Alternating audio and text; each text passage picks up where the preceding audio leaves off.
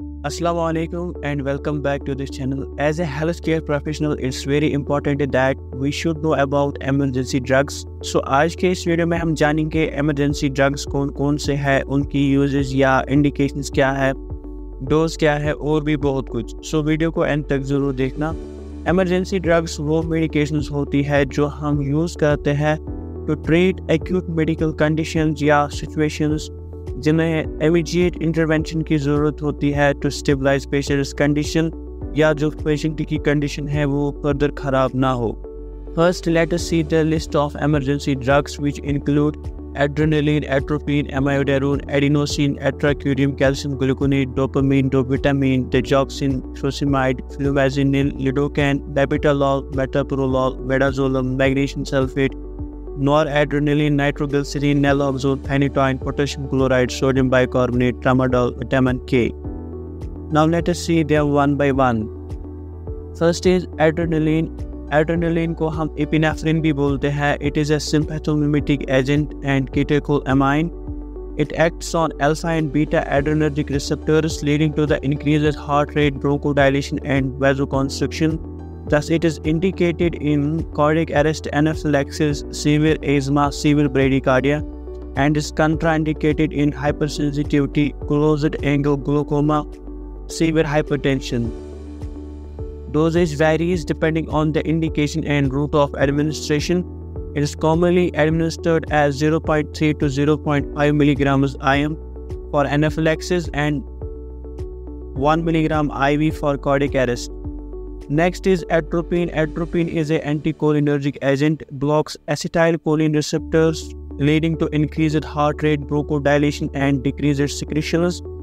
It is indicated in bradycardia, organophosphate poisoning, that is OP poisoning, and medication for anesthesia. It is contraindicated in glaucoma, obstructive disease of GI tract, tachycardia. In bradycardia, the dosage is 0.5 to 1 milligrams intravenous every 3 to 5 minutes as needed, up to a maximum of 3 milligrams. In organophosphate poisoning, higher doses may be required. Next is the amiodarone, which is an anti-arrhythmic agent. It blocks potassium channels, prolonging the action potential duration and refractory period, thus stabilizing the cardiac cell membranes. It is indicated in ventricular arrhythmias, atrial fibrillation, atrial flutter, pulseless ventricular tachycardia. It is contraindicated in bradycardia, severe sinus node dysfunction, second or third degree heart block. The loading dose typically is 150 to 300 milligrams IV over 10 to 20 minutes, followed by a maintenance infusion of 1 milligram per minute for 6 hours. Then 0.5 milligram per minute for 18 hours.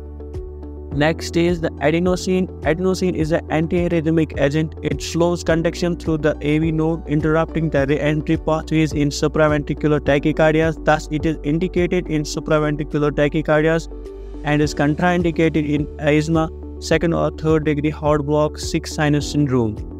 Rapid IV bolus starting at 6 mg is given, followed by 12 mg if necessary, flushed with the saline after each dose. Next is the Atracurium, which is a non-depolarizing neuromuscular blocking agent. It competitively blocks acetylcholine receptors at the neuromuscular junction, leading to the muscle relaxation and paralysis. It facilitates endotracheal intubation, skeletal muscle relaxation during surgery, or mechanical ventilation. It is contraindicated in hypersensitivity to the drug, personal or family history of malignant hyperthermia. Dosage varies based on the patient weight and clinical scenario, typically administered as a bolus followed by a continuous infusion. Next is the calcium gluconate, which is an electrolyte supplement. It provides calcium ions essential for neuromuscular function, cardiac contraction, and coagulation. It is indicated in hypocalcemia, that is low calcium levels, and hyperkalemia, that is high potassium levels, calcium channel blocker overdose.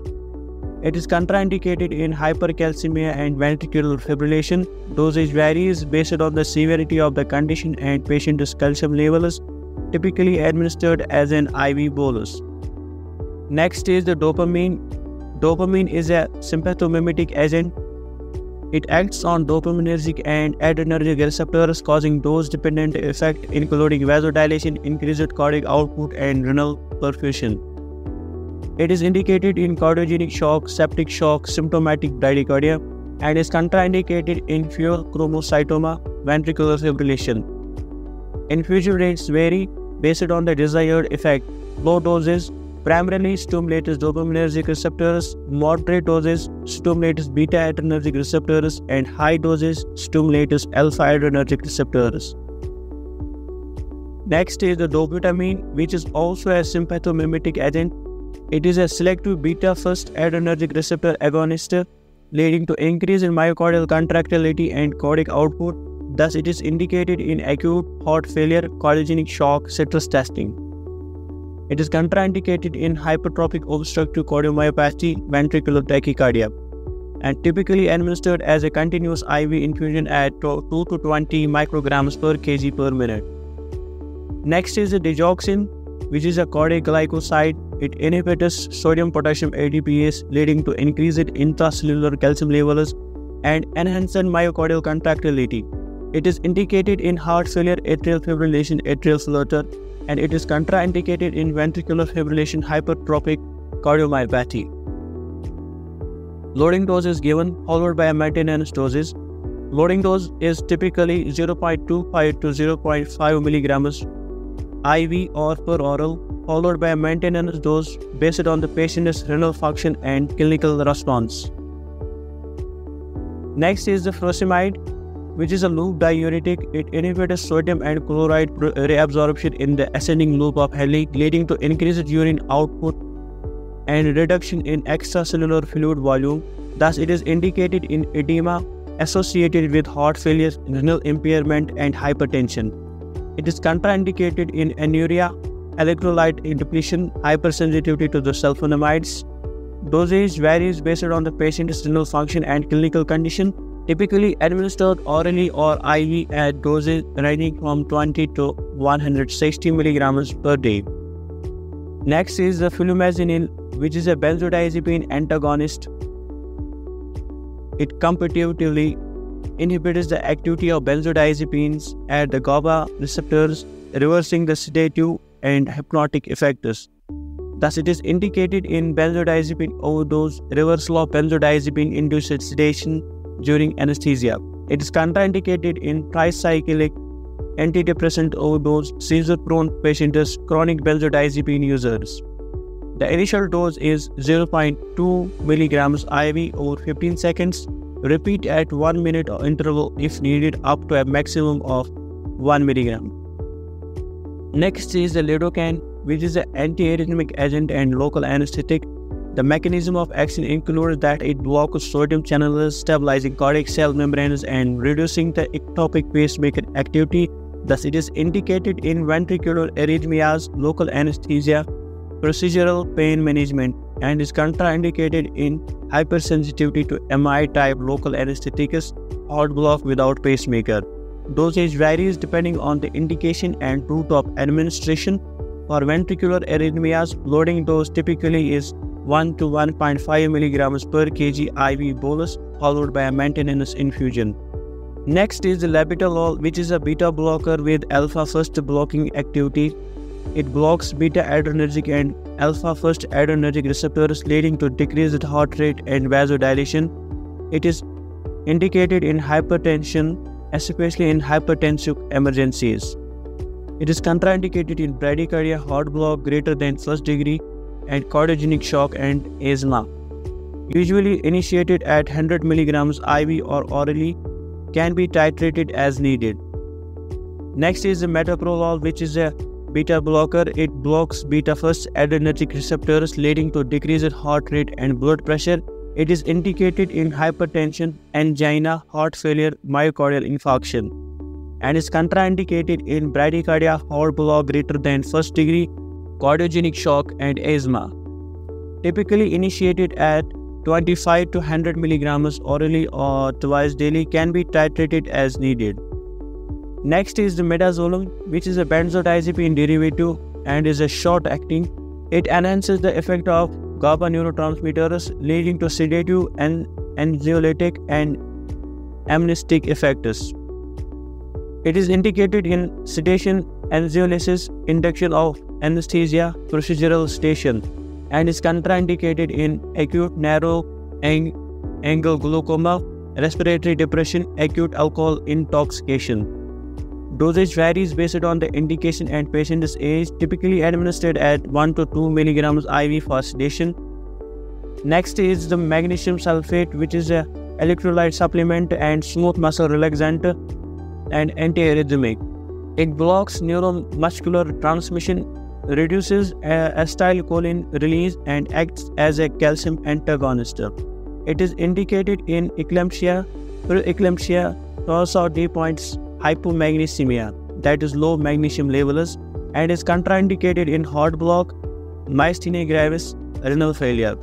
Loading dose of 4 to 6 mg IV is given over 15 to 20 minutes for eclampsia, and maintenance doses may vary. Next is the noradrenaline or norepinephrine, which is a sympathomimetic agent and or vasopressor. It acts on the alpha first and beta first adrenergic receptors, causing vasoconstriction and increased cardiac output. It is indicated in septic shock, hypotension, that is low blood pressure. It is contraindicated in hypovolemia, that is low blood volume, without adequate fluid replacement, and mesenteric or peripheral vascular thrombosis, and in hypoxia. It is typically administered as a continuous infusion starting at 0.1 to 0.5 micrograms per kg per minute.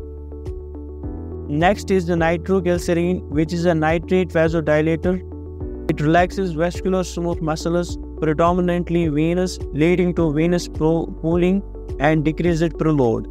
It is indicated in angina pectoris, acute coronary syndrome, congestive heart failure, hypertension, and is contraindicated in hypotension, severe anemia, increased intracranial pressure, and use of phosphodiesterase inhibitors. Dosage is sublingual tablet, typically administered as 0.3 to 0.6 milligrams every 5 minutes for angina. Next is a Naloxone, which is an opioid antagonist. It competitively inhibits opioid receptors, reversing the effect of opioid overdose. It is indicated in opioid overdose, respiratory depression due to opioids, and is contraindicated in hypersensitivity to naloxone cases. The dosage is intranasal. Doses usually range from 2 to 4 milligrams every 2 to 3 minutes until the desired response is achieved, and other doses may vary.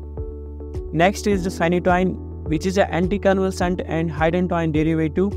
It stabilizes neuronal membranes by inhibiting voltage-sensitive sodium channels. It is indicated in seizures, tonic-clonic complex partial, prevention of seizures following neurosurgery. It is contraindicated in sinus bradycardia, heart block, hepatic impairment.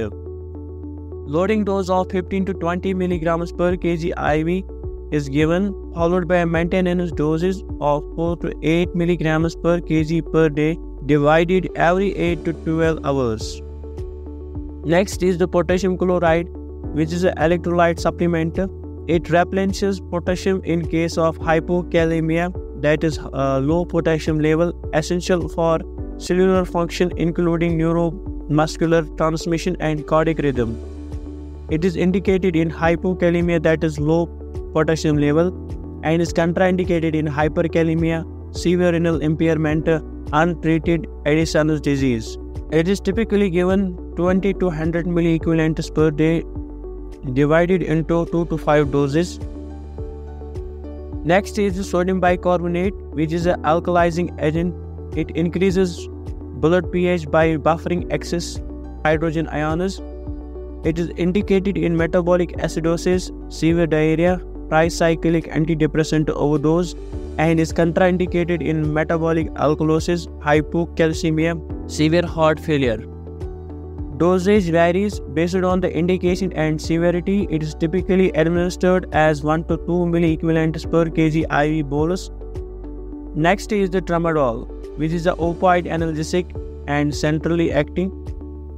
It binds to mu-opioid receptors and inhibits the reuptake of serotonin and norepinephrine. It is indicated in moderate to moderately severe pain and is contraindicated in respiratory depression, paralytic ileus, concurrent use of monoamine oxidase inhibitors.